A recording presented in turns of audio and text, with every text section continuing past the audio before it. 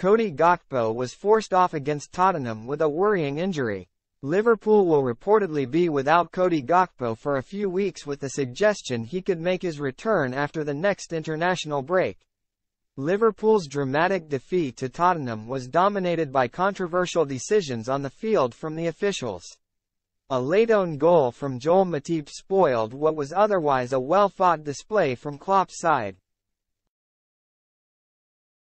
They were in with a chance of clinching a point courtesy of a well-taken goal from Gakpo before the break, as Liverpool were down to 10 men.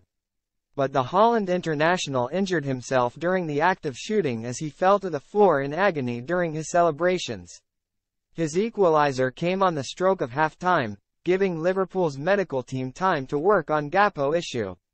However, he was unable to continue for the second half, with Diogo Jota being brought on to replace him. Gakpo was spotted walking in a brace after the match, with Klopp confirming it was a really bad injury. Dutch media have now reported that Gakpo will be out for at least a few weeks, with no chance he will play a part in his country's international fixtures later this month.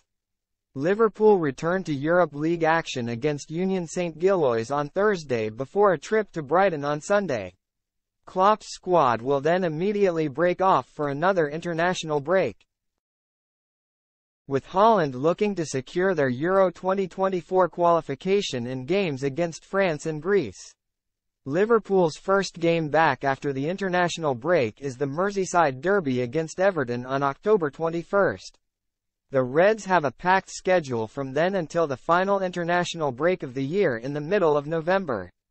They have a midweek game for 3 consecutive weeks, with Klopp's squad depth set to be tested.